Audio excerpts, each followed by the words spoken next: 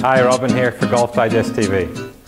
Are you a player who struggles with a push slice? The ball starting to the right of the target and curling further to the right. It can be a destructive shot to your scorecard. Well, with this push slice, you could have three different swing paths. You could have a swing path which is in to out. Your swing path will be to the right of the target. Your club face will be more open, pointing even further to the right. The ball will be starting to the right and curling more to the right. You could have a swing path which is on target, on plane. Club face is open. This will start the ball to the right, again, curling further to the right. Or you could, with a very severe push slice, have a swing path which is out to in. Club face again open to that path. Club face pointing to the right of the target at impact. That'll start the ball to the right. It'll curl a lot to the right. As I say, very severe push slice. The common thing here is that the club face is open relative to the swing path with all those swings.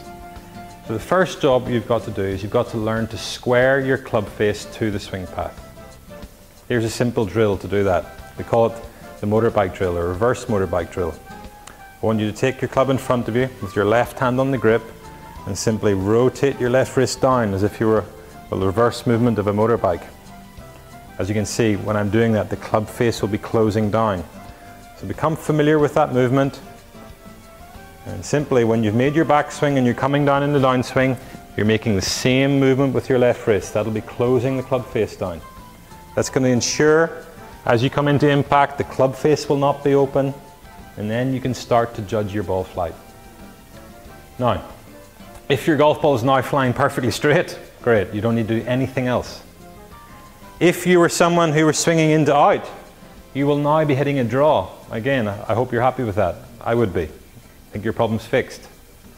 If you're now someone whose golf ball is starting left, the pull shot, it's starting left and going straight left, your swing path was out to in, and now you know it. Now, I'm keeping this tip today to this one point, but if that's not you, you've got a pull shot, there's lots of information out there.